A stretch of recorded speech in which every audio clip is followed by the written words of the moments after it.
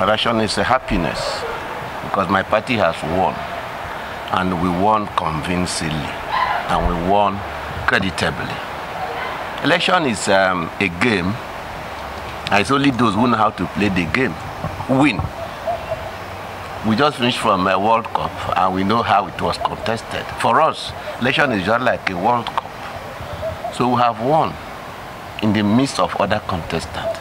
We congratulate ourselves and congratulate others who also contested, because like I say, it's a game. And then we don't have anything as acrimony against anybody, because in any contest, there must be a winner. So those who won, like APC, my party, we're happy about it. And we have told those who have lost out that it is normal in a contest like this that one person must emerge. And if you didn't win today, you have to, know that it is not the will of God, because power comes from God. It's only God that gives power to whosoever he wills to give it. It's not by what we are doing. You may feel that you are the best, and before God, you may not be the best. So I am very happy that the election has come and gone, and it has been won. And I want to appreciate everybody that participated, and to congratulate our own President-elect, His Excellency BOLA TINUBU, and to also congratulate those who have lost and believe that they should, take it in a way of sportsmanship, because whatever happens as a will of God. And I also want to appreciate the umpire that has conducted this election, that is INEC. I think they have done well, because we allowed them to conduct this election, and nobody had any objection to tell them that you cannot be able to conduct this election. And they have done it, and I think they have done it to the best of their ability as human beings.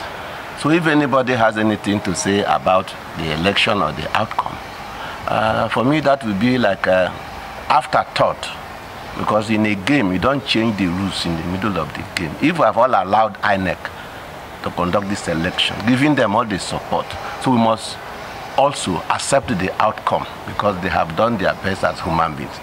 So as a member of APC and the stakeholder, I want to appreciate all Nigerians and plead that we should take the outcome of this election in good faith, and hope that it is a process to move this country forward by the special grace of God. High margin of vote in the state.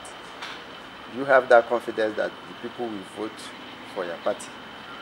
And they appeal to the electorate. Yes, you see, the issue of presidential election, which you said protest vote, it's not a protest vote. It was one of the level of our own politicking here, in this side of the world. I'm also aware that even some of my party members played anti-party against the party, because, of course, all of us have the mind that an Igbo man should be president of this country. Yes. I stood by that position very well, and that is why during the last election, we worked very hard to ensure that one out of the many that came out, especially a boy who had 2 aspirants for the presidency, I prayed and worked for that at least one of them should emerge, because it has been our own thinking that an Igbo man should be able to give him chance to rule this country. And so when the thing did not happen in the APC, and it happened in the other party, people thought there was need for, not protest, sympathy vote. You call it protest. There's no protest. Sympathy vote, which most of our own people did. But that has come and gone, and we have seen how glaring it is. I play national politics. And I will tell people, when they ask me before the election, I say, wait for the day. But I know APC is working very hard. I don't have to be boasting that we must win. Every party should work very hard. And every party should have strategy of winning. So now we have finished that, and we have seen it, where we were, and we have calmed down. So I still believe that people must have realized that that sympathy should be off, because we're not talking about a boy politics. And if I will be very plain, P2B is not running for governorship. So don't say you are putting P2B come 11th of March. That will be a very bad misconception. P2B has run for presidency and we have seen where it is. So the one coming in the state is governorship election and House of APC has a candidate that we think should be able to win for us in the person of Right Honorable Francis Ogbonnaya Ajah. That's our candidate. So I think people should separate the two. The sympathy vote, because we all wanted Igbo man to win, but Southeast alone cannot determine who becomes president of this. We look at what APC has done in Ebonyi State. So far, so good. So the people will have to give us the support. I know that APC is coming with another type of policies that are going to be, you know, what I mean, that is going to augment the present thing that is on ground, which is human capacity development and building. And I think if you have watched Right Honorable Nwifru's manifesto and agenda, you can find out that that is on the top gear, that we are going to fill whatever gap. And it is better. They say the deaf man will say, you know. I don't believe in that theory, but I just want to use that and buttress my point. They say the devil you know is better than the angel we don't know. So what we have seen on ground from APC is better than those who are coming to learn job in the process, because APC is coming for continuity and consolidation. And part of us are going to be part of this consolidation and continuity. And I want to tell you that we have a lot of ideas that are going to be brought into play. And I think Ebonyi will say, if we didn't have this, we don't know the beauty of APC to the end. So APC is a beautiful party, and we are pleased that Ebonyi should give us the chance again, and we are going to do more and more and more. So nobody should think otherwise, because if you don't take it the way we are telling you, and you go the other way, you will find out, for instance, in the other parties, there are no straightforward looking, even what do I call it, a contest, because some of them are still contesting the candidature of their party to the point where we are. Some people don't even know who is their candidate in the party. Some other people have even sold off, mortgaged.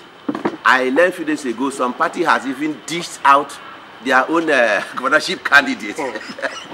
And some has adopted other people. So it's only APC that have a clearing, that is undoubtful candidate.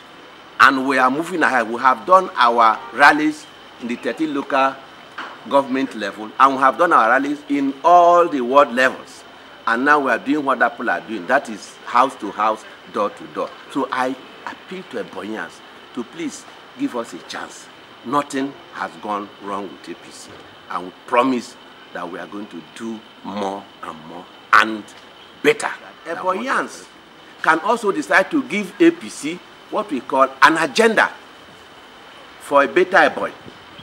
If anybody has, I also know it happens, where they say certain agenda, of course it is the work of you journalists. You can set agenda for APC in the next dispensation, in this continuity and consolidation dispensation. Give us an agenda. It will be part and parcel of our work to say, Your Excellency, Ebonyians has been very magnanimous to us. Now they have areas that we need to look into. We have no option. In addition to the manifesto that has been beautifully crafted by Right Honorable Nwifru, we can add Ebonyians' agenda that could be set for us to move the state forward better than where we are. Subscribe to this channel, The Mirror TV on YouTube, The Mirror on Facebook, The Mirror TV on Twitter. Subscribe and follow us, as we shall be giving you updates of the activities here in Ebonyi State and across the globe. For advert placement or sponsorship, call the number showing on the screen or email us at MBAM